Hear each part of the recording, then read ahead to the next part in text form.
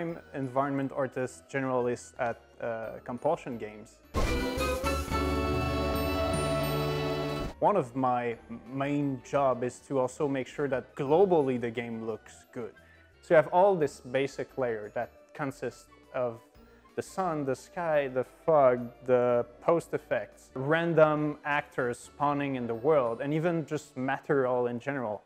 All these effects really contribute to the final look of the game. Happiness is a choice. I'm in between the art direction and the programming team. Whitney will give me a bunch of concept or reference, and I'll try to basically using all the effects I can find and tools that the engine or the programmers will provide me to make it as close as I can from that. For example, the joy effect will just change all the globals effect and lighting we use. The trees will change colors.